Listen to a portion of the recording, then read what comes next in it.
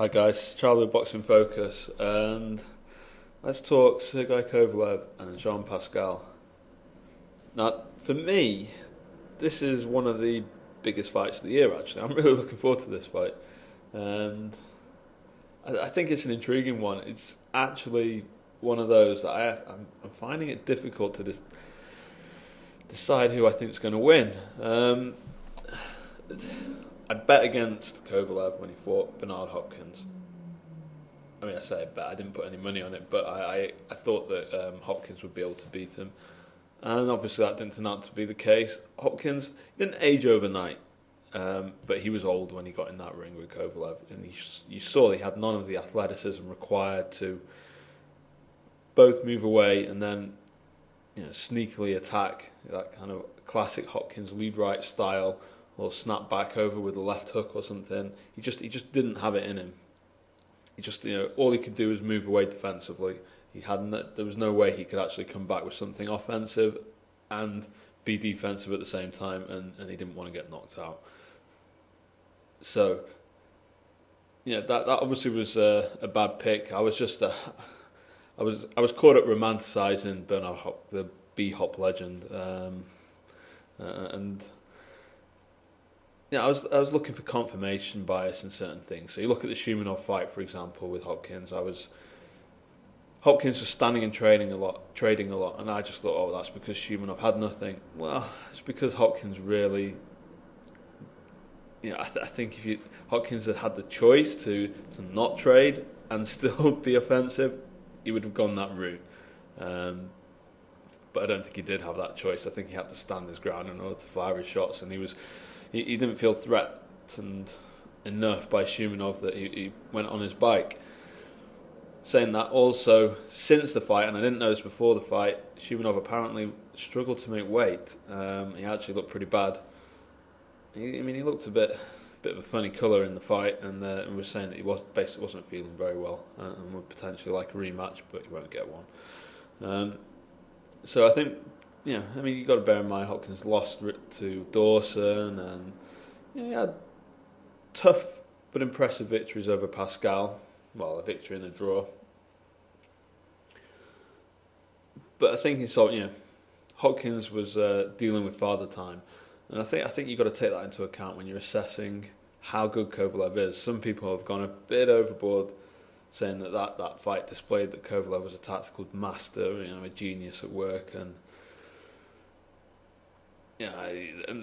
it's unlikely that he can be beaten at light heavyweight. And I've not quite bought into that theory just yet. I think it was evident from the Hopkins fight that Kovalev is very, very good, but I kind of thought he was very, very good going into the fight. I guess I expected a much better Bernard Hopkins. Some credit for that has to go to Kovalev and the work he was doing, but I don't think all of it does, and that still leaves me in this place where I'm not quite sure how good Kovalev is. Now, Jean Pascal, we know how good Jean Pascal is. He's got significant strengths, but he also has significant weaknesses. But his weaknesses are not the kind of weaknesses that are going to play into Sergei Kovalev's game. He won't stay stationary in front of Kovalev. He'll move a lot. He won't try and exchange with Kovalev. He does these ambush attacks. He's not technically predictable. He fights in a bit of a funny way, throws his punches in a bit of a sloppy, clumsy way, but it also makes it hard to deal with. And of course, he's now training under the tutelage of Roy Jones Jr. as well, so that should add a little bit something extra, and it seemed to do so in the Butte fight.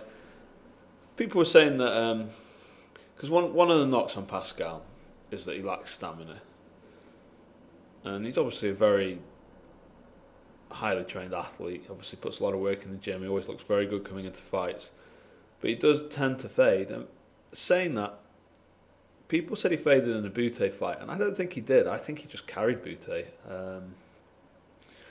just seemed content just to ride the fight out because he got it so easily won. Perhaps perhaps it might even have been a bit of compassion on his behalf, not wanting to, given that Butte's a Canada native and he didn't want to embarrass him in front of everybody. I just felt that Pascal was coasting as opposed to fading in that fight. And I think there's an important difference there, but it wasn't the kind of high intensity fight that it's going to be with Kovalev that perhaps it was in the early goings with Hopkins, and you know, you could argue against Carl Froch, you could argue against Chad Dawson as well. Dawson was coming back into that fight before he got stopped. So he does have that stamina knock, and as such you kind of picture how this fight's going to play out, and it's hard not to think it's going to be Sergei Kovalev struggling for the first several rounds to deal with Pascal's pace and athleticism. And then as Pascal slows and then Kovalev starts to catch up to him, and later in the fight Kovalev's going to be the one taking over. But Pascal's tough, and people are saying he's going to get knocked out, and I don't see that. I don't see Kovalev getting the stoppage in this fight.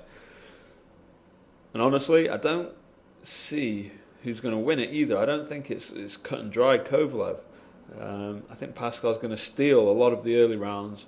The middle rounds are going to be competitive, and then Kovalev's going to get the later rounds. So the question is, where's that cut-off point going to be?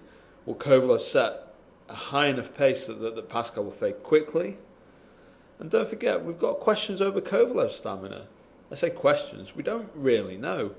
He threw incredible volume against Nathan Cleverly and knocked him out. There's no way he could have kept up that pace for 12 rounds. Against Hopkins, he was very measured. I mean, I was, as much as I was disappointed with Hopkins' performance in that fight, I was a bit pissed off that Kovalev took almost no chances. He didn't really try and hunt Hopkins down. He just kind of followed him around the ring, taking the rounds on points. He should have knocked Hopkins out in that fight. Hopkins had nothing to offer, and you saw that in the 12th round. So we didn't really get to see his stamina tested at all in that fight. So there is an open question over whether Kovalev can fight hard for 12 rounds, because he hasn't had to. You know, the fights that have gone the distance have not been that. Yeah, I mean, the Hopkins one, the pace in that fight was, I mean, it was walking pace. It was easy. I could have fought at the pace that Kovalev was fighting, if you don't don't take the last round into consideration. But anyway, so these are the questions that I'm struggling to deal with at the moment. So I haven't quite made my mind up just yet. I don't know whether Pascal. See, I just got this sneaky feeling that Pascal's got it in him. But the thing is, I actually rate Kovalev as the better fighter now. So I mean, Pascal's got a lot of experience in big fights. Kovalev less so, and this is definitely, considering Hopkins' age and performance in the last fight, this is definitely the biggest test for Kovalev so far in his career. I can't see Pascal fighting a very naive fight like, say, Nathan Cleverly did. I can't see Pascal being easy to trap and hunt down the way that Kovalev has cornered other opponents and taken them out.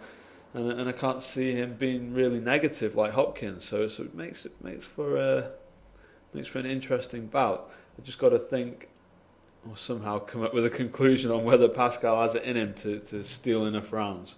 Because I think that's what Pascal's going to be doing. He's going to be looking to chin check Kovalev, maybe score a flash knockdown or two, and be going into the second half of the fight 4 or 5 points up if he can.